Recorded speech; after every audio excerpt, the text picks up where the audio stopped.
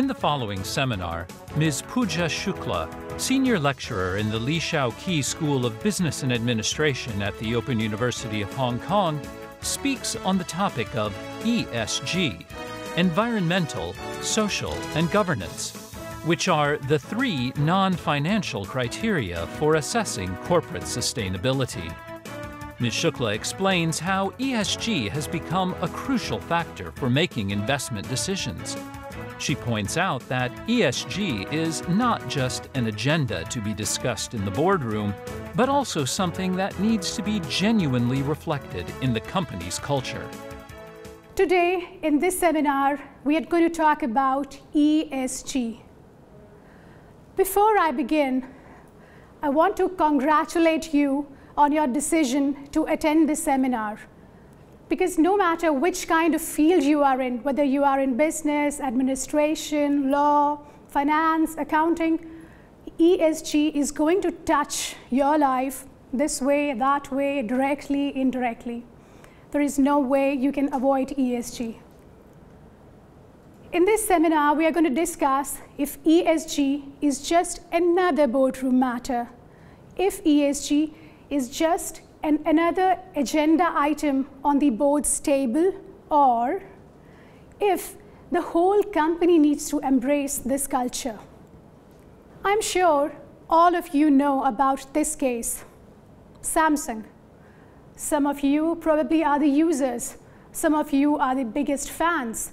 Some of you already know that this is the best brand. How many of you remember Galaxy Note 7 case, when if you were charging the battery, there was a high probability of an explosion because of overheating? If you read the news, you would know how much criticism this product received, how much of legal battle Samsung had to fight for proving again that it was an honest mistake and there was no way that they could have avoided this. Now, step back and think of yourself as Samsung. You are a big brand, multi-million-dollar company. You have built this brand more than 30 years. You made multiple hundreds and thousands of products. Everyone liked your products. They may have talked about it, they may not have talked about it. You made one mistake, everyone wants to talk about it. It's in the media, everyone wants to talk about it, even in their homes. Whether it was Hong Kong or Korea or US, there were a lot of cases of explosions, to the extent that you could not even take a flight with Samsung Galaxy Note in your pocket. Imagine that kind of brand and this kind of criticism. How much Samsung would have taken care to produce and check and recheck their product security, safety, and still this lapse. Now, as a company, you face legal threats, you face financial situations, your reputation is at stake. So, ESG is important. Now, when you have understood how much of one mistake can cost a company, now I will tell you what ESG is about. First of all, very basic question, what is ESG? E stands for environmental, S stands for social, and G for governance. When you say environmental, you say climate change, how much of pollution you are creating, how well you are taking care of your natural resources like water, air, pollution, how you are exploiting the natural resources. When you say social, it means the society at large. What kind of health and safety issues you have for your labor? Do you have any kind of discriminatory policies? Do you have gender discrimination? Are you empowering enough women in your office or your factories? Governance, in simple terms, is corporate governance, which means how well is your board diversity? Are you taking enough policies for anti-corruption? Do you have enough anti-money laundering policies? Do you have internal controls?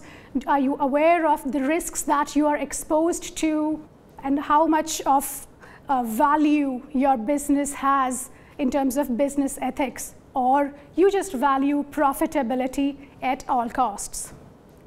Very, very briefly, the story of ESG. To begin with, ESG has existed in one form or the other. But formally, the story of ESG started not very long ago, in 2004. It has not even been 20 years since. So UN Secretary General Kofi Annan invited 50 CEOs of major financial institutions.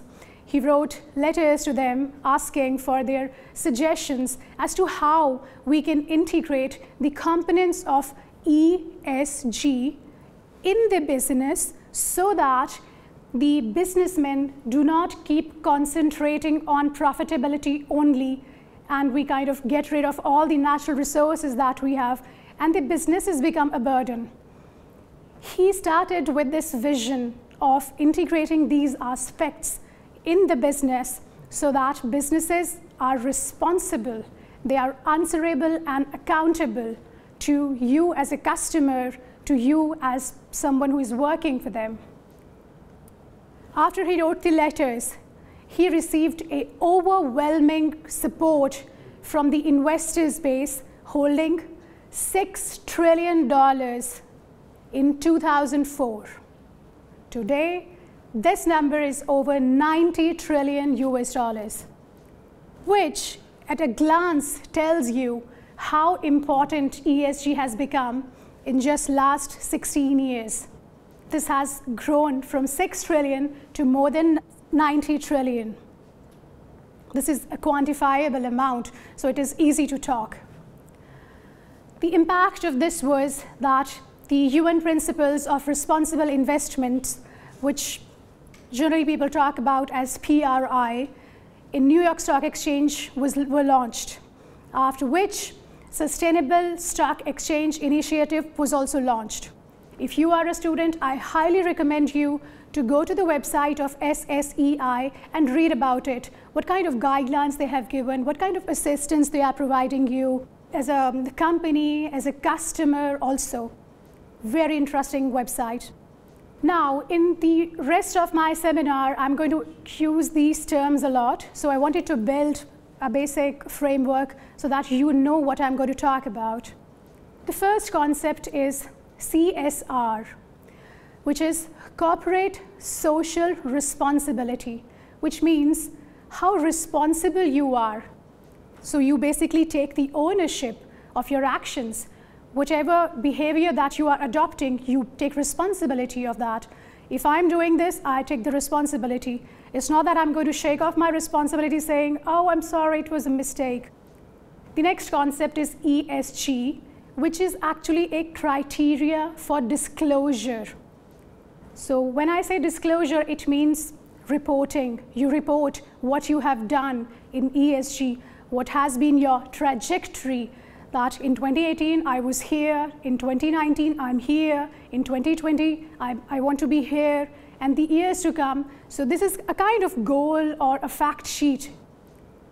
Next concept is SRI, socially responsible investment, which means the criteria that investors use to select which kind of companies they should be investing in.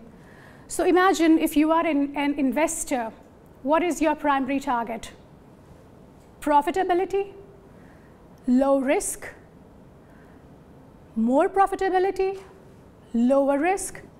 So you want to make sure that the companies where you are investing in are going to give you better profitability, and the risks in terms of components of E, S, and G are lower. If you are an investor, let's say you have $1 trillion and you see a company which is perfectly profitable, it is giving you, let's say, 15% of return. Awesome, I want to give you my money. But what about the hidden aspects?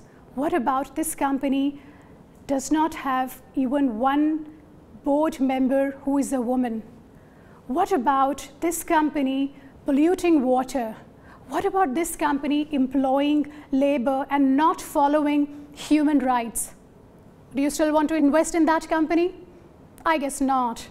There are so many cases where you can see that companies had been so profitable, but they had to retract because they fell into the trap of ESG. When the case of Samsung Galaxy Note 7 happened, do you know what happened? The stock price fell by more than 8% in just one day. Can you imagine the impact, the financial impact, the reputational impact that it had? If you are a brand, there is no way you want to lose your face. You have to admit that, okay, I did this mistake, and this is the list of steps that I'm planning to take or I have already taken to make good of the mistakes that I have done. Samsung reported more than 35 cases of explosion. Imagine the cost of life. Imagine the risk of life that it caused.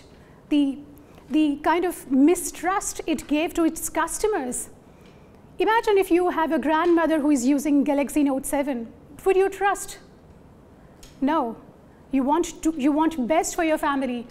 And especially in these kind of scenarios, you want to make sure that everything is perfect. Recently, we had this case of explosion in Beirut. I'm sure all of you are aware. Today, I read the news that the government officials have resigned. Imagine these kind of issues are causing the governments to change. And I want you to imagine that pressure for a company C-suite employees. If you are a director, if you are a CEO, if you are a CFO, can you imagine what kind of risks you are facing?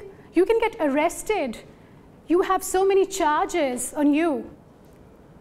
Now, I have prepared this very brief matrix to show you how the concept of profitability is changing. Again, very, very basic. What is the definition of business? I'm sure all of you know. The basic criteria of business is you are providing a commercial transaction or services for profit. This is the definition of business. But what if I tell you that this definition not correct? You have to believe me, and I will prove you why. If you talked to me that, oh, I have this, my grandfather had this business 50 years ago and his sole motive was profitability, I would trust you. But if you tell me that right now I have a listed company and my sole motive is profitability, I don't trust you. I don't trust you, you are lying. Because right now, the shift has changed from profitability to sustainability. Everyone wants to know if your business is not just profitable, but sustainable also.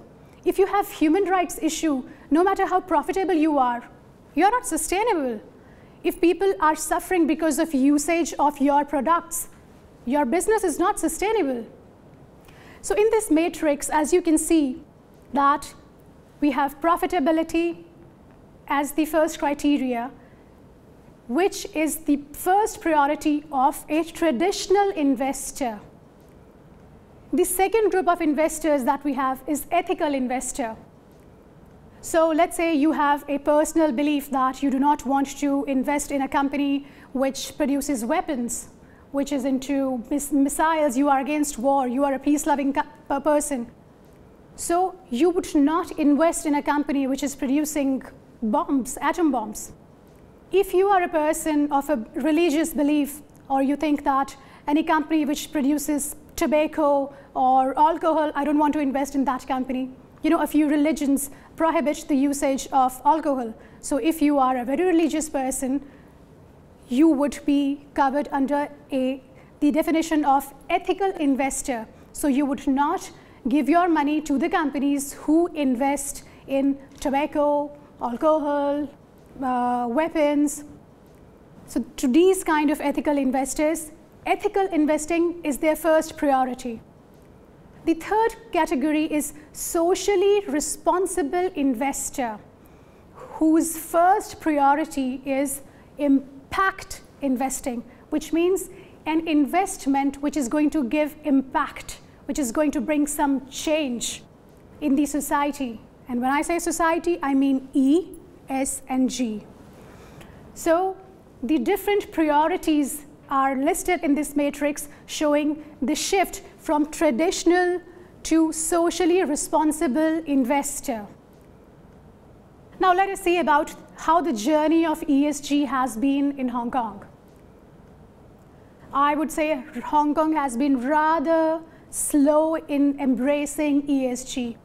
When ESG started with Kofi Annan in 2006, a lot of different kind of exchanges took the initiative and they said that we are going to go ahead and embrace this. We are going to make this applicable. Initially, they started off being companies, offering companies to disclose ESG on voluntary basis, and gradually they moved to mandatory requirements. Hong Kong, however, has made ESG mandatory only in 2020. Better late than never. So as of now, all the listed companies in Hong Kong are responsible to disclose ESG in their annual reports. Now, as they say, data is the new oil. I'm sure you would all agree. So you have data. Data is vital. Data is the key. If you do not have data, can you make any decisions? Can you prove your decisions if you do not have any data? So transparency in the data is very, very important. And in terms of Hong Kong Exchange, they have listed out these 4 parameters within which you have to report ESG. So the first parameter is quantitative. So I want you to understand what a KPI is. KPI is key performance indicator. So it will say, like, if you are a company in the let's say oil industry, then water pollution is one of the most important KPIs. If you are a manufacturing company, then some other kind of KPI is more important to you. So your data has to be quantitative, which means when you say that in 2018, my carbon emissions were, let's say, at 1 million level. So in 2019, you have to disclose that your carbon emissions have increased or decreased, or if they have increased, because of what? If they have decreased, because of what? So if the data is quantifiable, it is easier for the reader to make comparison that, oh, I can see why this happened. Second point is your data has to be material, which means that different kind of companies would have different kind of materiality aspects. For example, if I am a fintech company, I can simply boast, you know what, I have caused 0 water pollution. Sorry, what do you mean by that? You are a fintech company. You don't use water as a resource. Whereas if I am a mining company and I say that, you know, my data security has been the best. Well, yes, you need that, but your key performance indicators are different. As a fintech company, your first KPI is data security. As a mining company, your first KPI is the sector in which you are operating, the kind of metals and minerals you are mining. The third point is consistency. If your data is not consistent, can you function? Can you read a report? I guess not. In 2018, you reported number of accidents as 27. In 2019, you have not reported if you had any accident. How do I see if you have made any improvement? I cannot see that. That's why your data has to be consistent. You should be able to see the progress. The fourth point is balance. You know what balance is? When you say that you have made good impact by doing this kind of system in your company, you have to report, I'm sorry, but I lost on this. So your data has to be balanced. You have to report good things, you have to report bad things, at the same time. Now let us move on to our main topic. Now you understand what ESG is.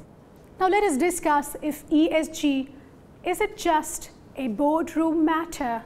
Is it just one more agenda item on the table of board of directors? Yes, it's already a victory. We have made it to the board's agenda, which means board is forced to take decisions.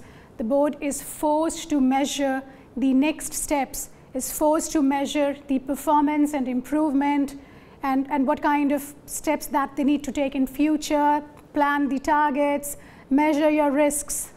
But what next? My point here is that the model of ESG percolates much deeper in the corporate thread. For example, as a board of director, I just say that, oh, I have a policy where we are going to bring in diversity, which means we are going to employ people of all colors, all kind of genders. We are going to employ people who are skilled, unskilled, and also who are young and old. But the reality is, in my company, let's say it's an IT company, and I employ only men who are between the age of 20 to 35. So what does it mean? Having a policy at board level and not following it at the company level is a joke. So even if you have ESG as the board's agenda item, but if it does not reflect your company's behavior, it's a sham. So ESG, I have to say that it goes to the grassroots level. It has to go through all your departments and departments within departments. It must be an internal policy of the board to follow. And your further, all internal policies as a company, like you must have a whistleblowing policy, you must have your code of conduct, you must follow your ethics policy. You should say throughout your company that we follow a policy of anti-money laundering, we follow a policy of no bribery. And if anyone is seen doing these kind of things which are against the company's policy, this is the list of steps that we are going to take against you. Let's say green is the new black. This is the trend now. Everyone wants to be green. If you are a woman, definitely you know about this brand called Sephora, which is against animal cruelty. So it attracts a lot of women that they have kind of mandated that we want to go stick with this brand because this uses no cruelty. And this is how companies are now promoting themselves as a brand, that I'm the company, let's say Pepsi, which has taken a lot of constructive steps. If you see their annual reports, you will see that they have decreased their climate-related issues in terms of water by 20%, which is an achievement in itself. Similarly, Marks and Spencer's has also set up similar kind of roles, and they have achieved it. So companies definitely are going to boast about these kind of achievements in their annual reports, and it is, of course, an attraction. Profit is not the attraction. ESG is. There was a research by Morgan Stanley which found that 95% people were interested in sustainable investing. There was another research which found that there was 3 categories of people who were interested in ESG the most. First, millennials. I believe most of you are millennials. So you are the people who are going to inherit all the money. You are going to be the most influential decision makers. You are going to have all the trillions of dollars in the years to come. So your belief, your principles matter. Your decision making matters. The second group is the women. Women, even if they are working or they are not working, they are generally the decision makers. So they decide which kind of products they will use at home. They do most of the shopping. So they are very, I would say they are kind of very aware about what kind of products they are using. The third category is the institutional investors. I would say most of the money lies there. So if institutional investors also are on the same side of the story, you already way high in terms of decision making. If you are aware of UK's stewardship code, then it also recognizes that climate change is a risk to investments, beneficiaries' returns, which means that it's a kind of code given to the investors that when you are investing, like if you are an asset management firm, if you are an insurance company, and you want to increase further your investments, then this is the list of do's and don'ts that you should take care of. MSCI is another research company in the area of ESG, and they found that the highest ESG rated companies outperformed the lowest ones by 40%. I think this research shows itself the impact of ESG on the market. ESG ETF, which is exchange traded funds, they are on the rise. If you look at the Hong Kong's SFC, Security Futures Commission's website, you will see that they have a list of green funds. I encourage you to go and have a look at that. It's a great way to encourage people who value ESG in terms of investments. These are the few ESG rating agencies. I'm sure all of you know what Dow Jones is. MSCI is another research agency, Bloomberg, and Hang Seng. I wanted to give you an overview as to how an ESG report looks like. So this is how it looks like. Companies are reporting their safety levels, climate change, biodiversity, performance in terms of all these aspects. So I again encourage you to go to all these annual reports and see for yourself and see what kind of difference they are making or bringing to the society. I have also collated a list of the good boys of ESG. So these are the top performers of ESG. You can see their rankings, and I think most of you know these brands. So if you value ESG, you would think that, okay, I'm happy that the product that I'm using is backed by a company which believes in ESG. I have also collated a list of 5 Ds. So if you are a company and you do not know where to start in terms of ESG, this is a good guide for you. The first is digitalization. I have a joke for you. There was a joke which said that, who has influenced your digitalization in the company? Is it your CEO? Is it board of directors? Or coronavirus? So, of course, the answer is coronavirus. Because before this, people in different departments, the heads of the departments, never thought that digitalization was such an emergency.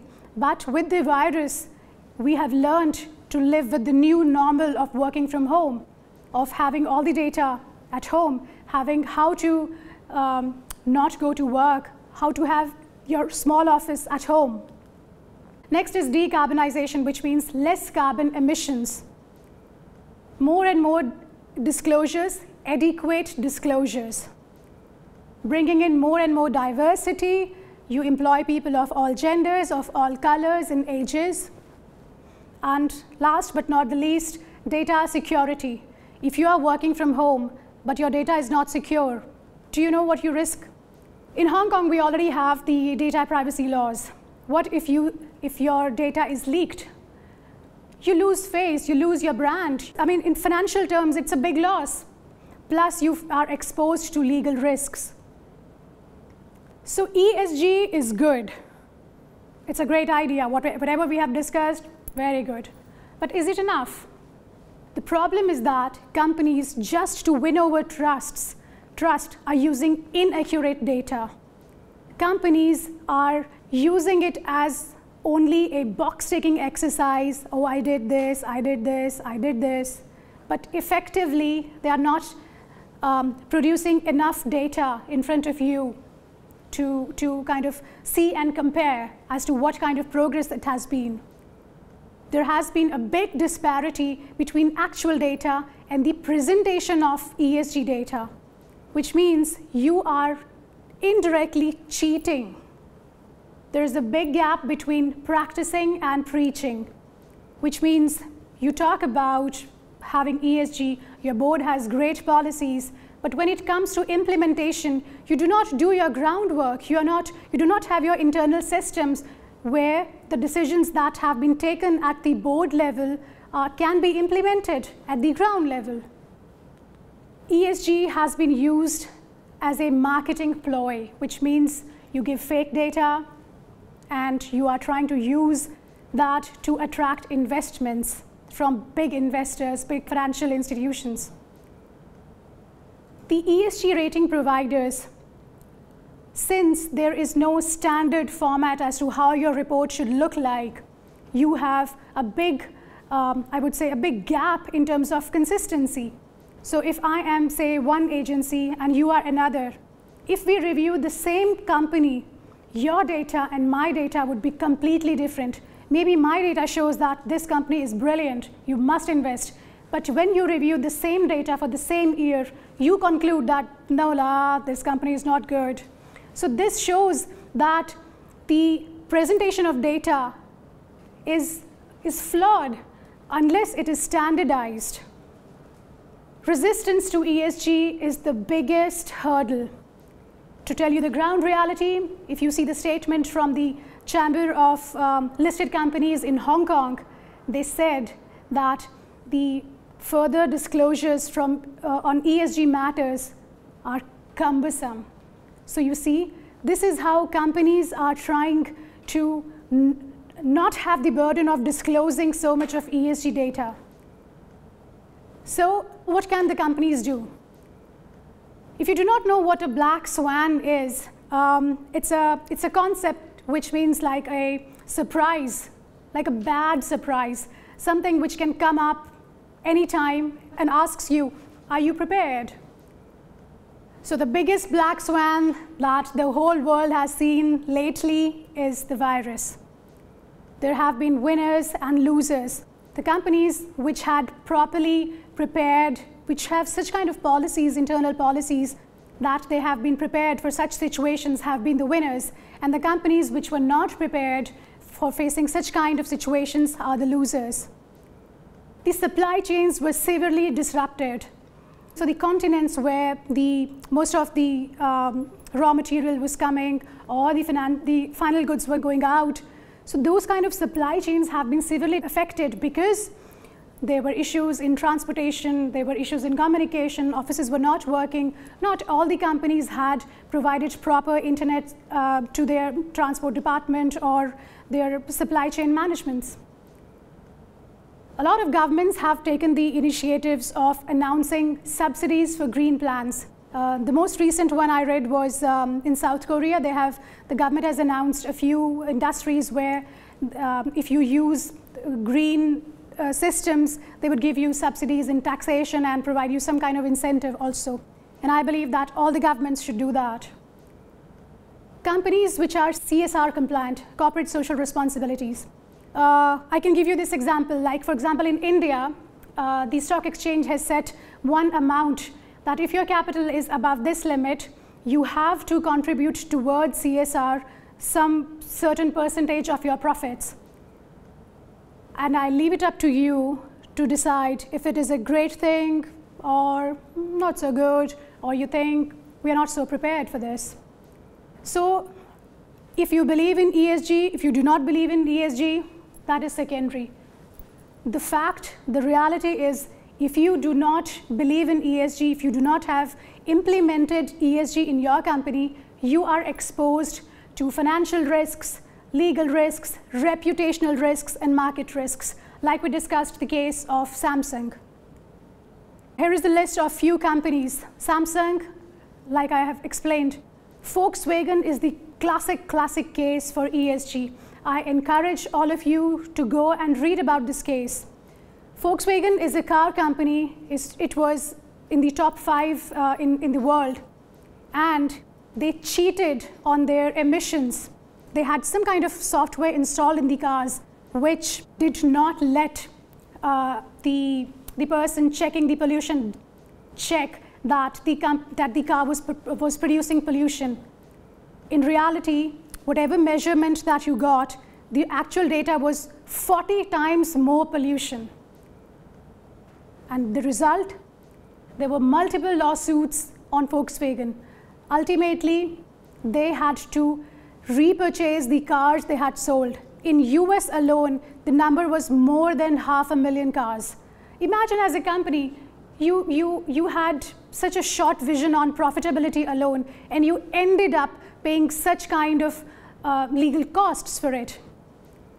The case of Starbucks, I'm sure all of you know, this case where of racial discrimination, there were customer strikes and boycotts, and there was a 4-hour suspension. But the good thing is that Starbucks took action immediately. They started with this, and they trained their staff as to how to deal with such kind of discrimination in the future. Wirecard, if you do not know this, I encourage you to read Financial Times, where Wirecard case has been discussed in very detail. This is a German-listed company, and the fraud amounts to more than 3.5 billion euros. I encourage you to read this case. Facebook, I'm sure all of you know the data breach, and there were a lot of millions of dollars in fines imposed on them. So now let's discuss. We know the good things, we know the bad things, we know the problems. So what should we do? If you are a company, I suggest that you standardize your reports, which means you prepare a dashboard in which you can see, okay, I have moved from this level to this level. You self-regulate. You hire ESG qualified staff who can pinpoint that maybe you need to make this change. How about we have this policy? How about we train our staff? Avoid greenwashing. Greenwashing basically means providing more green components on your report, but actually not having any. Enhance comparability. This is the most important step that all the companies should do. When you're talking of financial data, you can see financial data. This is the trajectory. I can see the profits increasing. I can see the sales increasing. But to enhance the comparability, you should do exactly the same for ESG data also. If you are a regulator, you need to adopt a size-based phased approach. So in the first phase, we do this. In the second phase, we do this. You have to provide clearer guidelines on reporting. If you see Hong Kong Exchange's website on ESG, and I encourage again as students, you definitely go and read more about ESG. They're not exact clear guidelines as to how you should report. So that is why the regulators have to step in and see how they can provide clearer instructions for the companies to follow and to avoid any kind of breach of rules. Since no two companies are same, there is no one size fits all, which means there cannot be just one guideline applicable on everyone. So regulators have to be very careful about this point. As an investor, I have to say that you have to encourage the meaningful disclosure. You simply do not say that, oh, I do not see this on your report, I reject you. No, you have to encourage meaningful disclosure. You have to be more realistic in what you demand. You have to favor the green products so that the companies which are not following the green systems, they feel the compulsion to go ahead and invest. Another point I want to share is I was reading a report by some asset management firm in Europe, and they said that when they were investing, they found one company, and they told them that if you follow ESG, we are going to give you a loan discount of 15 bips, which means if your loan percentage was, let's say, 8%, now if you follow ESG, we're going to give you a discount of 0.15. So this is one of the direct impacts of ESG that you can see. If you are an ESG rating provider, I suggest that it's a high time that all of us, all the rating providers, form general consensus and form best practices. You bring more transparency in your data. Your data should not be sale-worthy. If I'm a company and I pay you, you do not greenwash your reports.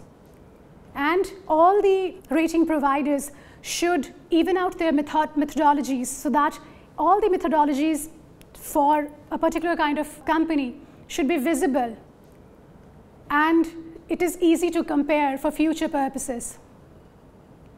To conclude, is ESG just a boardroom matter? No. We just discussed. The corporate thread has to embrace the green color. From departments to lower departments to departments within departments, the whole company has to reflect ESG as a culture. Should everyone jump the ESG bandwagon and ignore profitability? Yes and no. ESG is not for everyone. If you are a startup company, if you do not concentrate on profitability, there is no way you would be able to sustain in this kind of competitive environment. So it is important for you to make your mark first, and then in a phased approach, you start following ESG. Are we ready for mandatory ESG compliance? Not really. I think ESG is still at a developing phase where the regulators, the companies, the investors, all of them are doing a lot of trial and error methods and developing to see what suits their needs best. Like I said, the ESG system, the framework is less than 20 years old, and we need some more time for it to become mandatory. To conclude, I think ESG is a journey, it's not a destination, and we have a long way to go. So I want to thank you first of all for all your attention and your time, and I hope that you learned about ESG, and I'm leaving you with food for thought. Thank you.